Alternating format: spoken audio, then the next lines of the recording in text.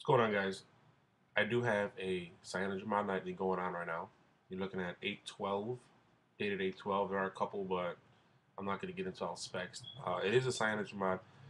Some people having problems with the new Google Voice. I don't know what happened. Apparently, I just downloaded it, came home from work, saw it, liked it, went to the market like they said, downloaded it, installed it. It works perfect.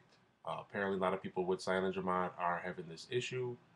Apparently, only people having problems with this are people with cyanogen going on right now. So, just want to show you that it does work. Uh, for whatever reasons, I don't know, it works on mine.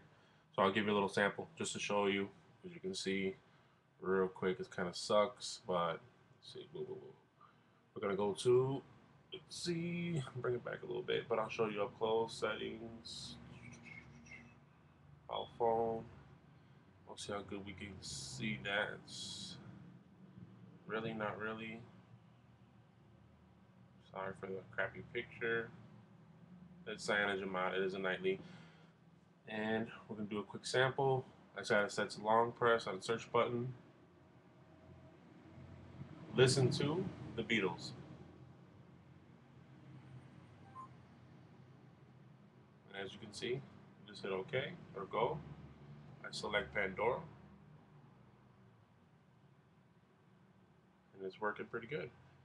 Uh, cool app. We'll go back. We'll try a couple different ones. Let's see. Do another one.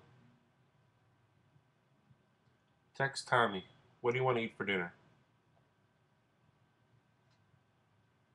I don't know if you really can see it, but it says, Tommy, what do you want to eat for dinner? Pretty cool. Let's try another one. Navigate to Wrigley Field. There you go. I'm in Chicago. Not a big Cubs fan. I like the Sox, but and there you go. Right into navigation. Don't have to press anything. Works out good. Uh, can't complain. Just wanted to give you guys evidence that it does work. I did install a custom kernel yesterday morning to get it overclocked to about 1240. Didn't want to mess with it, so I uninstalled it. Flashed Delphi cache, flashed standard cache. Did not do a full, complete data factory wipe.